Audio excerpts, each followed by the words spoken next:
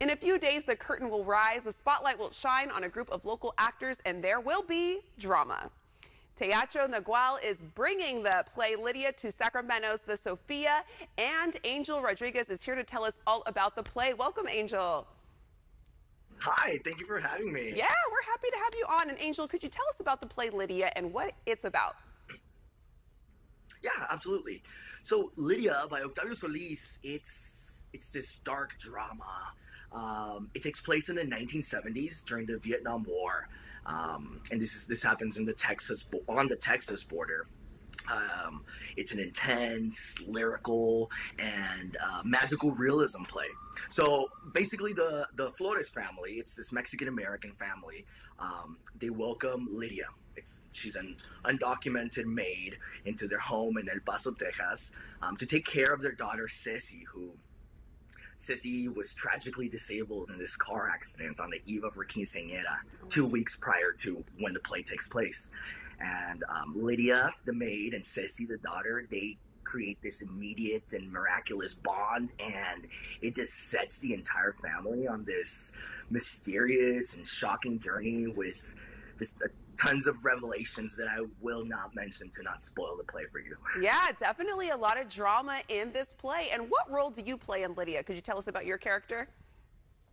Yeah, no, absolutely. So I am a producer for this show. It's my first time producing, but my favorite part of the show is that I'm an actor.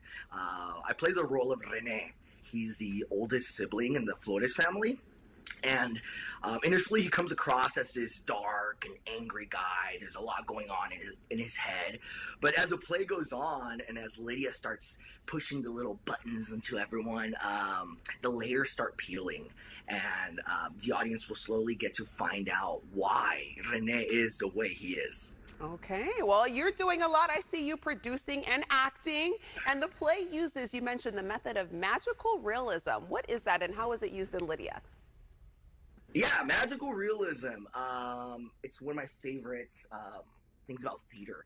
So magical realism is widely known to be present in Latin American literature and art. Mm-hmm. It's a method of storytelling that it mixes the ordinary world with the spiritual world. And it's not fantasy, but it basically brings the strange with the fantastical into what we know as realism or the everyday world.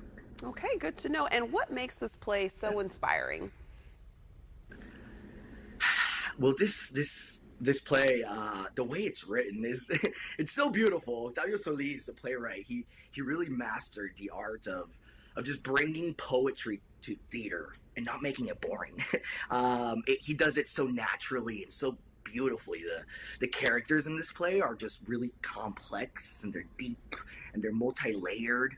And even though I've read this play so many times, but I still get goosebumps just thinking about these characters and their situations and the drama that they go through. It really does give me the goosebumps. Okay, that's good to know. I feel like if the story gives you goosebumps, it's something you got to catch. And what has made this production special to you? I think for me, honestly, it's so amazing just getting to work with other Latinx actors, yeah, and artists and producers. This specific production, it has so many passionate people working to make it happen.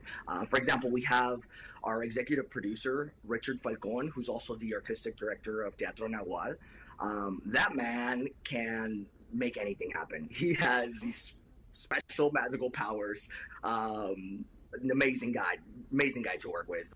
Then there's Pano Roditis. He's our director, and his love for this art form and for this play is it's so brilliantly present in every rehearsal. These actors, the cast is just so fun to work with. They're so professional, and it's always an interesting. We always have these great conversations to explore these roles. And then I get to work with Patricia Rodriguez. She's one of the leads. She plays the role of Cecilia, Ceci, and she happens to be my real younger sister.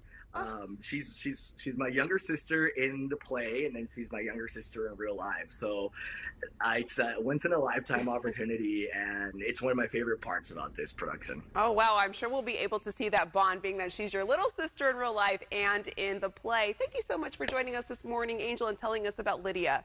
For more on tickets, performances, and more, visit bstreettheater.org.